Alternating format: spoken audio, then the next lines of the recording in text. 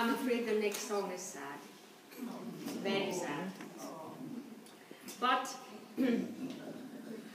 for some reason it's my favourite song. It's the Gaelic Blues. It really is. And the story is, it takes place in the year 1570.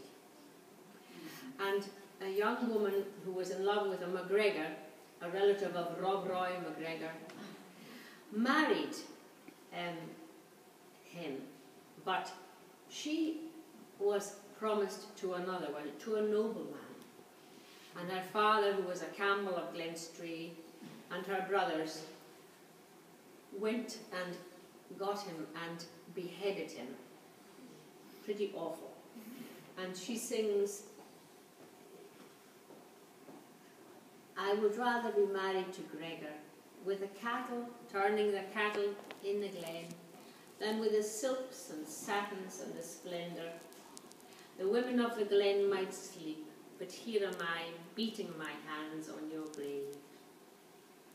So it's her lament for Gregor MacGregor, who was beheaded in 1574.